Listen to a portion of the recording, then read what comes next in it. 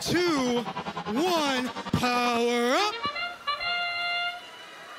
The number 8 ranked team in the Blue Alliance looking to see if they can take down the number 2 ranked team on the red. Who will move up? Who will move down? Robo Tigers with their 2-cube autonomous. Red owns the switch as we move into teleoperated mode. Blue owns theirs. Big collision on the far side between the Cyborgs and the Robo Tigers. Cyborgs playing deep in the red territory. Defense starting to become apparent now. Robo Tigers with a little miscue on the scale. They're going to pick it up, try it again. There they go. The Floria Bisons looking to grab power cubes. They want to put them into the red player station, add them to the vault.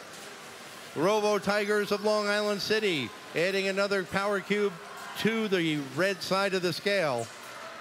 Power Aftershock adding a 6th power cube to the blue switch, ensuring they own it for the time being.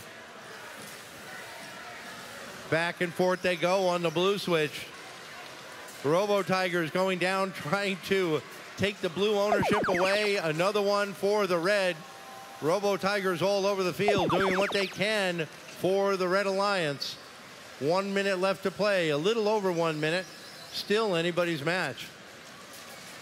Head-to-head we go, Wild Reds of Mustang. The Mustang Wild Reds heading up to add more power cubes into the vault for the blue. Wild Reds doing yeoman's work. Definitely not acting like a rookie team. Head-to-head we go. Cyborgs trying to play 1-on-3 in the red end zone. Cyborgs taking a big collision. 6806, Wild Reds trying to pick up a power cube around their neighbor who seems to be just not working right now. 20 seconds left to play. Robo Jim lifting up, adding their extra piece. Floria Bison's trying to park on it. Not quite able to do it. Robo Jim maneuvering. 3 seconds left. Robo Jim losing their grip as time runs out.